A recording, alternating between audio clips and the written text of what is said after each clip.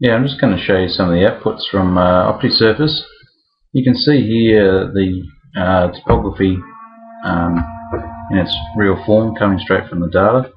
You can see here that the little black dots are exactly where the machine drove to capture the topography information. This just then puts that into a surface so you can see the topography. Interestingly, just quite easy to look at this in 3 dimensions by clicking these buttons up the top here. We can either rotate the view around so we can get a very good look at the paddock in 3 dimensions, sort of extrapolated, or in flat 2 dimensions, or just straight on top. In this case, we've also done some runoff velocities, and you'll switch those on there, and you can see that some areas of this field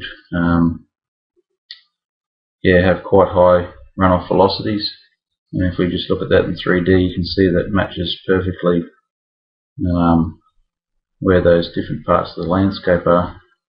So yeah, Optisurface has been great in terms of looking at sort of erosion hotspots in the landscape and visualizing that a lot better in 3 dimensions, so we get a better feel for the field overall.